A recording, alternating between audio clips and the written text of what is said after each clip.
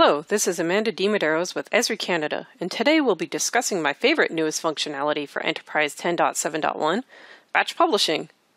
As a publisher or administrator, you can now add cloud storage locations, file shares, and database connections as data store items in Portal for ArcGIS. You can also synchronize the data store item in layers within Portal.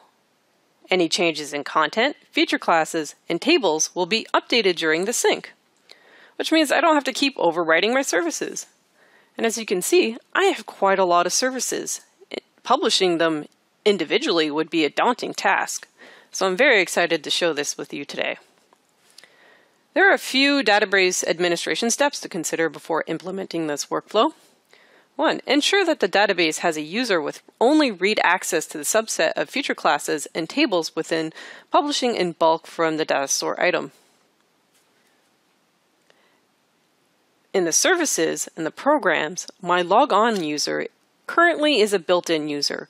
For best practices, it is recommended to use the organizational domain account. Specific privileges vary by database, but the user needs the ability to connect to the database and select only tables and feature classes to be published. Right now in my Pro document, I'm already connected to an SE database. But if you need to edit the privileges, just right-click a feature class, go to Manage, and go to Privileges. Right now you can see that my logon account has Select, Insert, Update, and Delete. So now that I know that my feature layers have privileges, which I put to all of them already, I can go right into my portal. I've already logged into my portal because I have integrated Windows authentication, which automatically logs me in, and I've gone to the Content tab. Remember that you must sign in as a member who has privileges to create content and register data stores, which is an administrator or publisher. I'm an administrator of my portal. From the My Content tab of the Content page, add an item. And now in 10.7.1 you can see that you can add a data store. I'm going to give it a name. And you can see that there are three types: a folder, a database, and a cloud. And I'm going to click Database. And I'm going to give it a tag so everybody else in my organization can find it. Remember to use useful tags. I'm going to just save it in my default folder for now. And if you click Next, you'll be prompted to provide a connection to the server sites to access the data. So that would be your SDE data file. In Pro, there is a default location that is set. So if you ever want to know where it is, it would be in your Documents, ArcGIS, Projects. And then wherever your project is named, it'll have that SDE connection file already there. Open.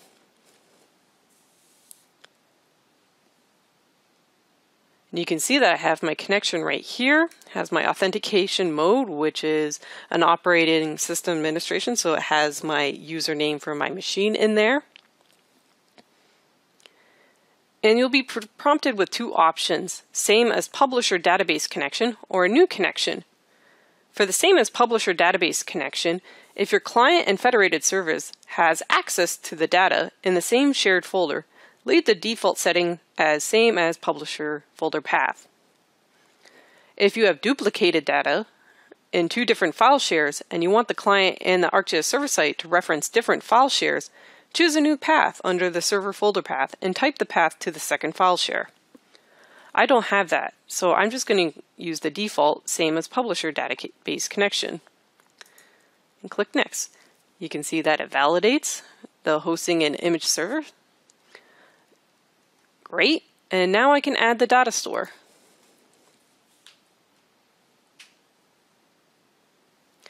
And now it's been added as an item within my portal. It's also been added as an item within my server manager, which I'll quickly show you. It's almost the same as registering a database within server. Go to Site, Data Stores, and you'll see it's right there. But you'll also notice that you can't edit or delete it from here. Everything is managed within the portal now. And if you go to Settings and scroll down, you'll notice it's right there. If I ever need to update the password to this database, I could do it here. If I want to remove it, I have to edit the server, and then I can remove it and save it and delete it if I need to. You can also prevent this from being deleted, which I highly recommend. I'm just going to cancel this because I would like to continue.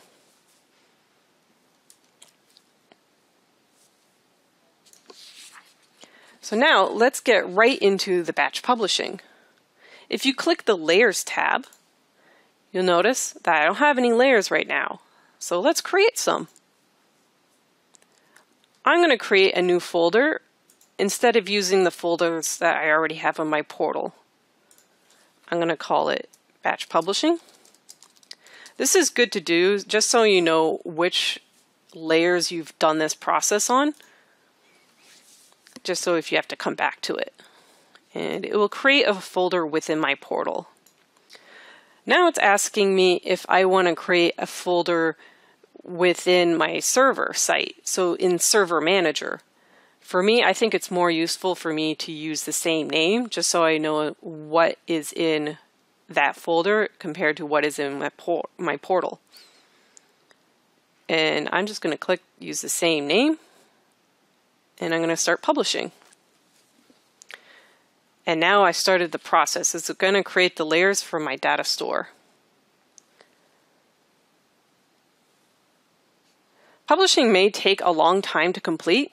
If the database connection you use for the data store item has access to a large amount of feature classes and tables in the database. Remember that you must be the owner of the data store item to publish layers in bulk format. You must be a member of a role that has privileges to create feature layers in bulk from a data store item and publish service-based layers.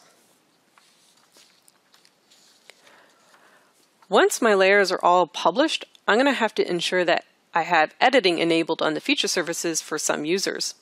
So perhaps I would like some of my address points to be updated.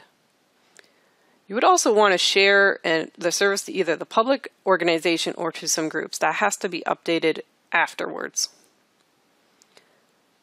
This process also defaults the shared instance pool, which is new at 10.7, into the shared instances. And if you want to learn more about that, it's a great blog article, and I encourage you all to read it, which I've included in my blog post. Basically, in a nutshell, if I know that a published service will be popular, I can dedicate that service to an instance in the pool, so I can help my resources. Everything right now is in the shared pool, so it's lying in wait until a user wants to use it.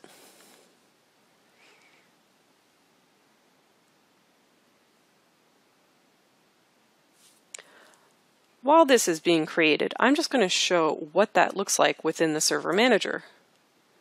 Go to the Services tab. I can see that the folder was created within my Server Manager. And each one of the services is currently being created. If I click one of them, I can go to the Pooling tab, and you can see that it's right now in a shared instance. I can dedicate the instance pool, so I can dedicate how many instances I want, similar to past versions of Server, where you can up how many instances you would like to use, and then you would just have to save and restart it. And that's all you would have to do for these services. And you can see that my layers were already created. That was really quick, much quicker than me doing this individually. I can also sync any of these layers. So if I have any edits or if I'm removing a layer, it will match it every single time I sync this. I can also delete all of them if I want. And that's all there is to it. Be sure to check out other new functionality for Enterprise 10.7.1 in the What's New document. And happy batch publishing. If you found this video helpful, don't forget to hit the like button and comment below.